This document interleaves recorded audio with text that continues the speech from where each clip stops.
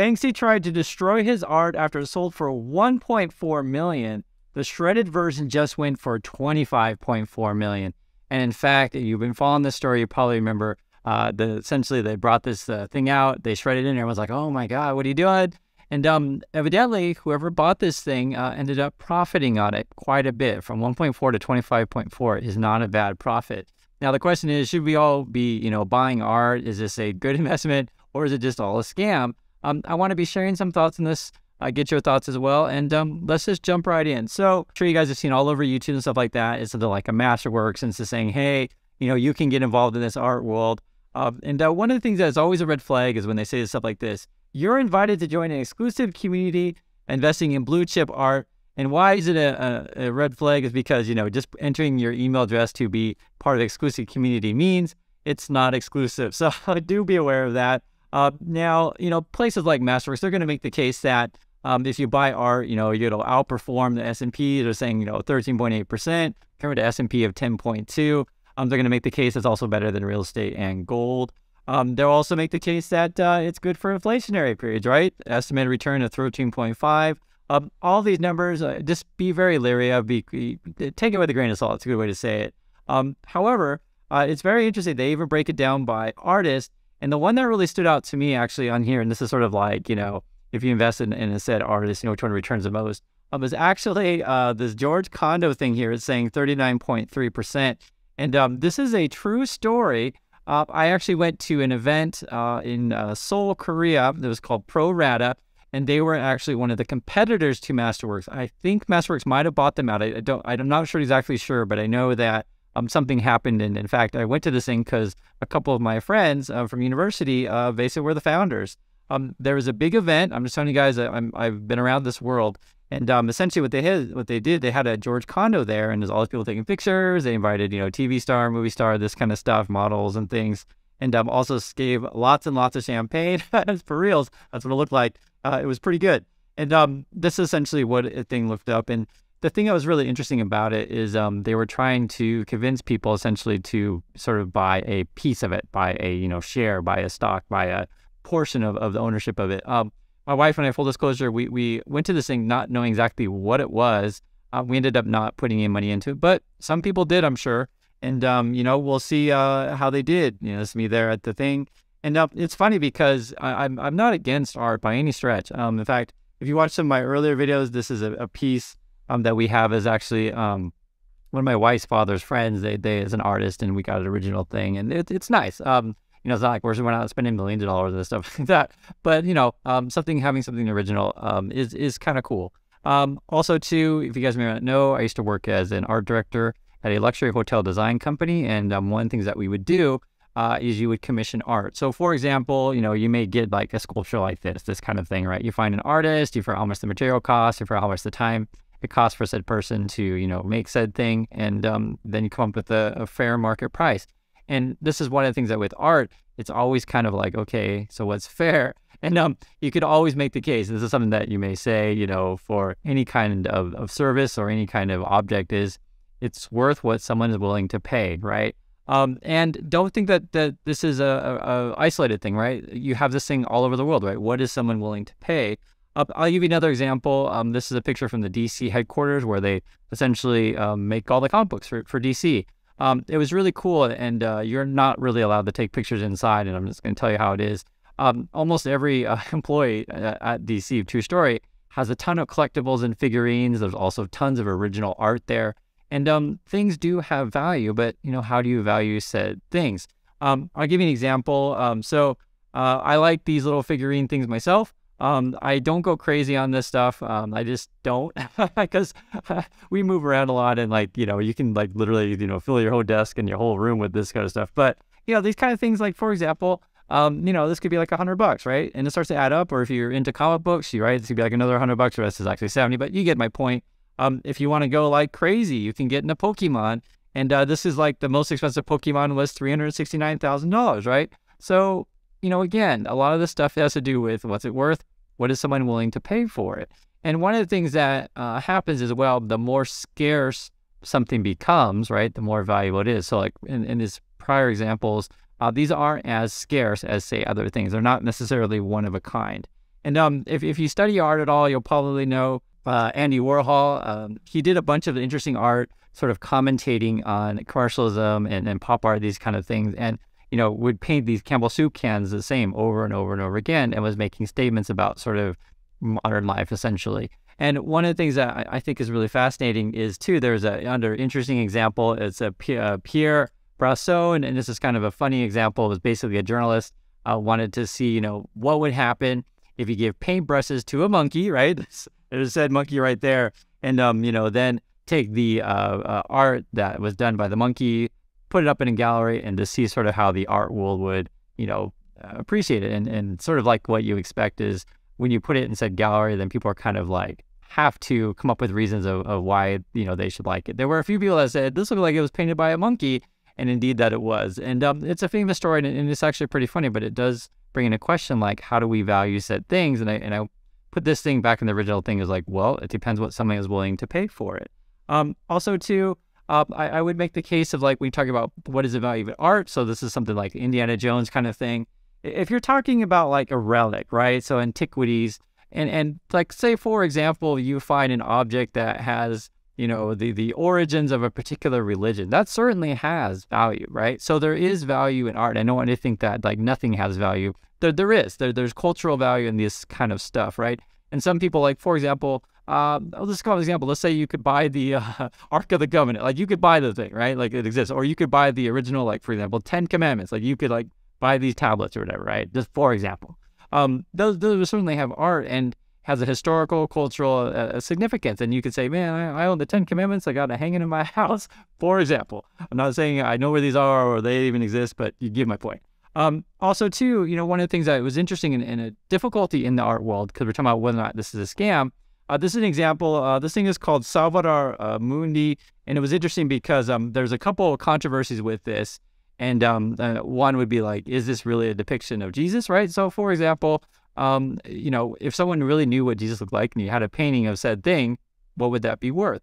Also, too, was this really painted by Leonardo da Vinci? I was reading through this, and I guess there's some authenticity questions because it could have been painted by one of his assistants. And so this goes back into all the, what is someone willing to pay for it? And I'm also treading in the water of like, what is an inherent value of something, right? Because I would say the more then you get, the more famous the artist is, because sometimes some of these artists have bigger names than others, and that will carry more, quote, inherent value. But it's very different than something like, say, when we talk about like, say, stocks in this channel or bonds or something like that, because those sort of things generate cash in terms of like you're buying ownership of a business. And here you're buying ownership of an object, and the value comes from sort of its cultural significance and what you can sell it to someone else. And oftentimes the value is based on, for talking about fine art here, or this really expensive art, sort of the market history of what it sold before. So it's a really fascinating thing. Another example, for example, here's a Picasso stuff. You also get into the world of like, Vegas, these kind of things. And if you ever go to these kind of, private auction stuff, this is sort of what it looks like. So this would be Sotheby's. They do these things where they bring out this stuff. And one of the things that's fascinating is you never know exactly who is buying it, and you would never know who exactly is selling it. And if you wonder, is that sketchy? Yes, it's very, very sketchy. But that's the world of that this sort of art is in. And you're talking about quite a bit of money. For example, this is sort of what it looks like up here. And they have a more of a bigger one. And I actually think this one is pretty cool. I've never seen these before. And for me, I understand, right? If this indeed, and you're always wondering about authenticity, if this indeed is like a real Picasso kind of thing, and I've never seen this before, and I actually think it looks pretty good, I think this would be worth, real money. Here's another one, for example. I don't think this one is as good because of you guys' opinion. And it's all in the eye of the beholder, right? The same way that, for example, I'd like to have a little, robot statue on my desk. Someone may have to might want to have a nice looking painting on the wall, the same way that you may hang up posters or any number of things. And I want you to think about how when you're buying something like this is a original, which is very, very different than, buying something that's a replica. And there might be like, a million replicas out there of said thing. There's something said for having the original. I'm not saying necessarily it's inherently worth this, but if someone else is willing to pay for it and someone has the means, why not?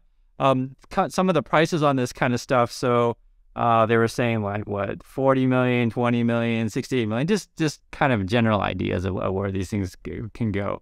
I also want to talk about, say, architecture, because this has to do with art as well.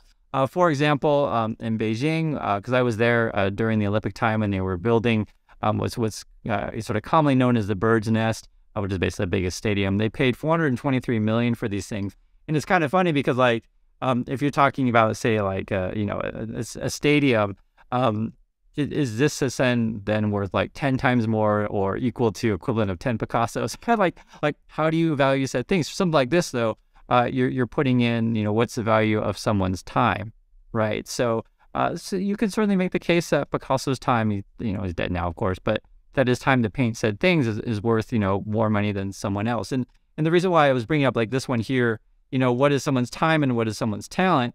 Like, take a look at highest NFL, paid players. Just so you guys give me an example. So like in Aaron Rodgers, you want him to come play for you. What is this, like $50 million kind of thing, or so less than 50 million, and market, sort of sets the price. Now, I would say that something like, for example, NFL player is different than art in a way, because if you have said player on your team, you can sell tickets, right? So it's a business, because people want to pay money to go, see said players. And you can say, for example, the Super Bowl, I guess they were saying here that the ticket prices were like, $5,800, something like that.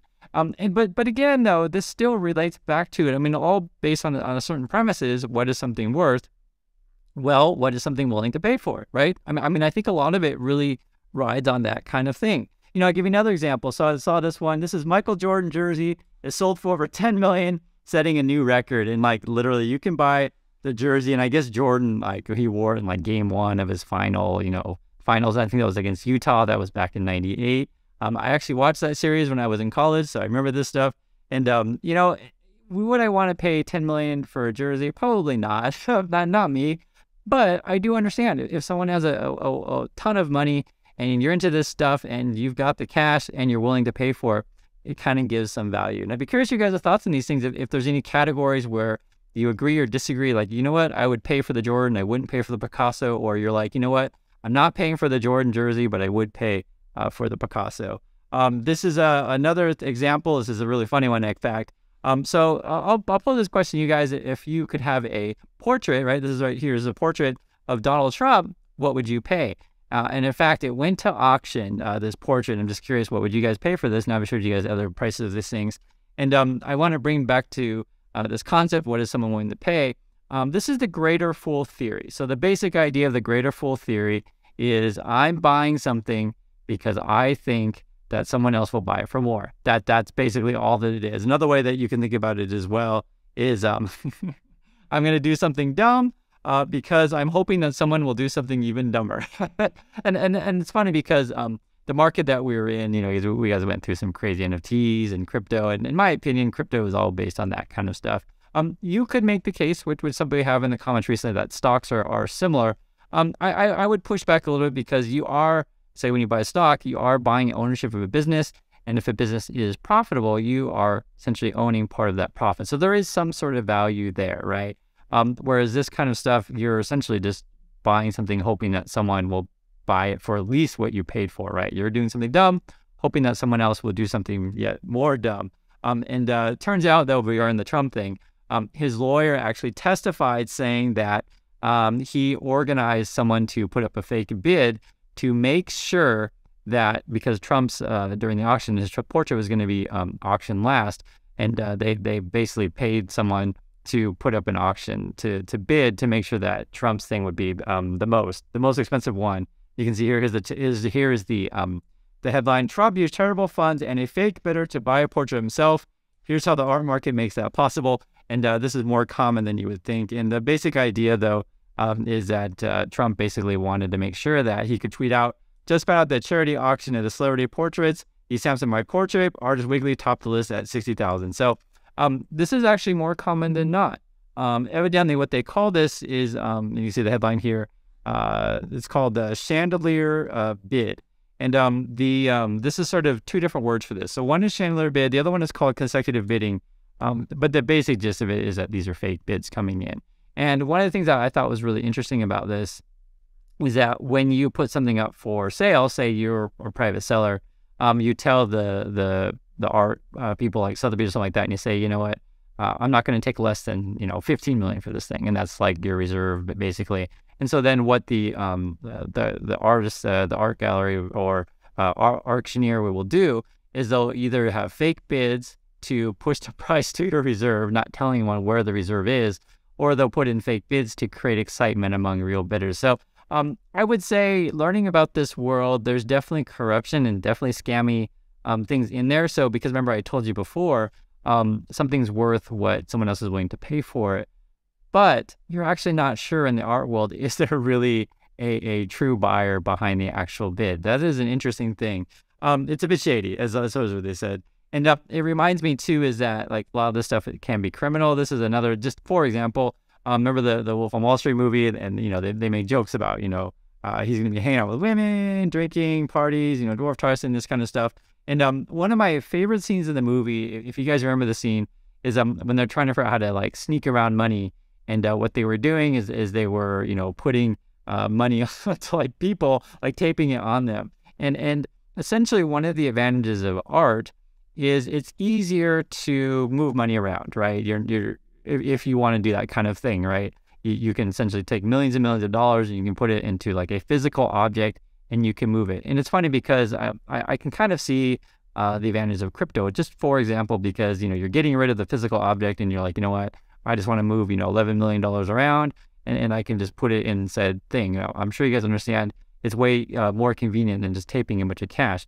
The problem I say crypto, and I'm just bringing it up because I think it kind of relates to sort of the future of this kind of world, is that it's all digital and any number of things can go wrong with that. So there's certainly an advantage to having a physical object. Plus, moreover, if you do believe in, say, the Jordan jersey or the Picasso painting or, any kind of physical object that you actually physically, like you actually like this thing, I would say, that certainly has some sort of real world abstract value, or the religious relics that we talked about before. But one of the things that is a real thing, there is a criminal element with the art world that is very, very real. And I just showed an example of, it's better and easier to transport art than it is to tape cash to your body. So true story. The other thing too is funny regarding taping stuff to your body. I was thinking about this, if you guys may know. People really do this stuff. It's a real thing. This was a story that I saw a few years ago, and I used to live in Shenzhen, as I told you guys before, and people like all the time, there was a footbridge that you would go from Hong Kong to Shenzhen, and it would smuggle goods in and out of mainland China.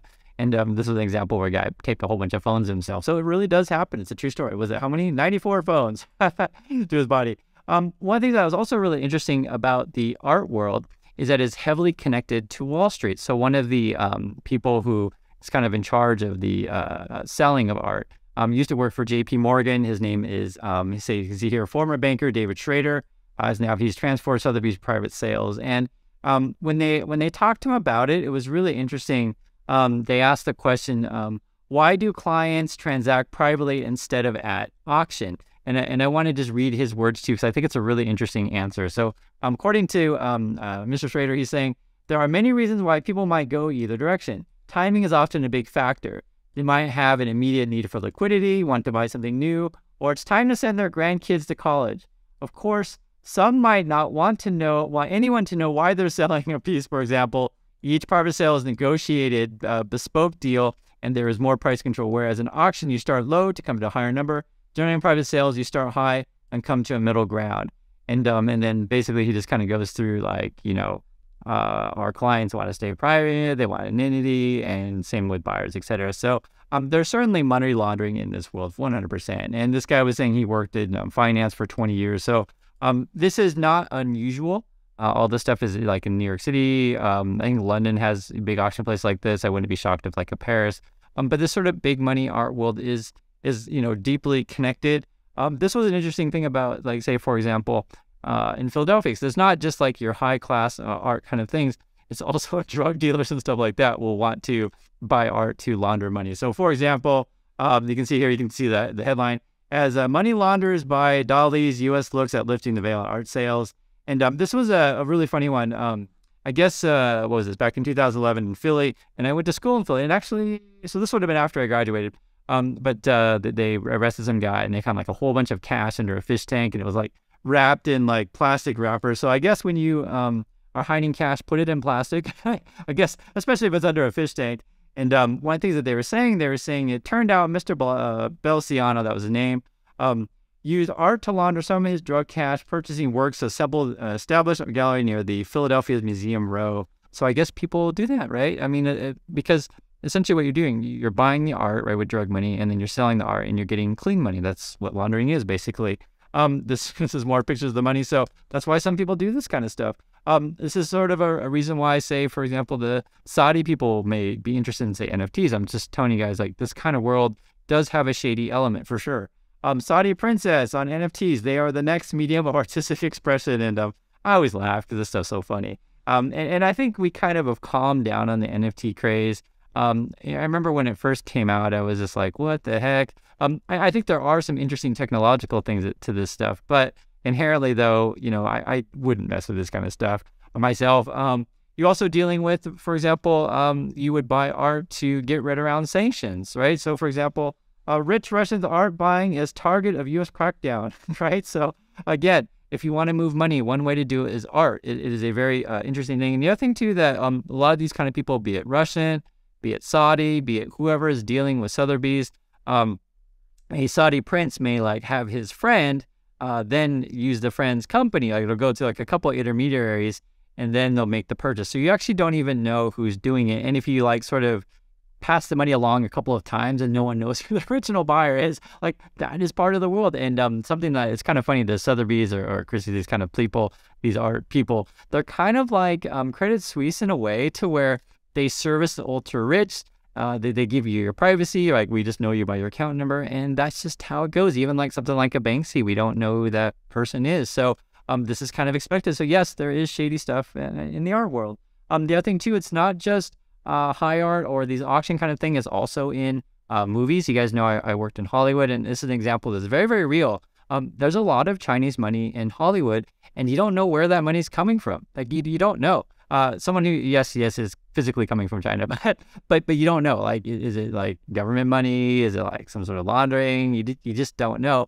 And one of the advantages of, say, movies is that I can give my money to a production company. They can make a movie very quickly. And even if the movie either, loses money or breaks even, that's okay.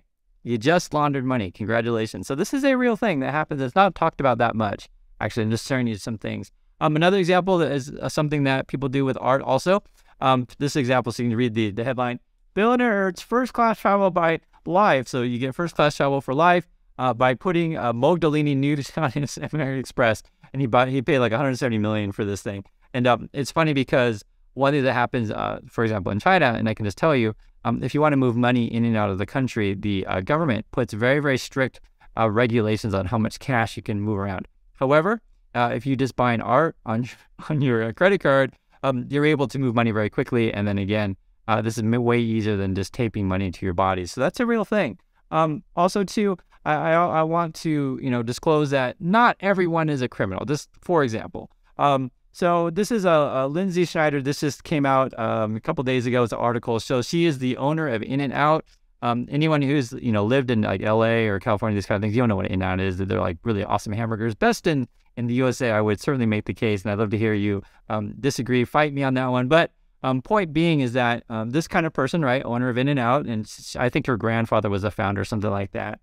She'll live in a house of like 11, bedrooms, 13 bathrooms, indoor batting cage, movie theater. This is her house. A game room, chef's kitchen, and a gym. And they also got a pool, a guest house, tennis court, basketball court, and a 2-hole golf course, right? These kind of people, they need to put art on their walls. And, this is the kind of stuff you would want, because if you have this kind of house, it would be kind of out of place if you don't have some cool stuff. So I don't want you to think that everyone in our world is criminal. Not necessarily, right? Some people are the element, but some people, you just have so much money, and if you can buy a Picasso, why not? And she's saying here, or just saying here that her home, she sold it for 16.25, and that was at a loss. So I think this is a really interesting and complicated topic.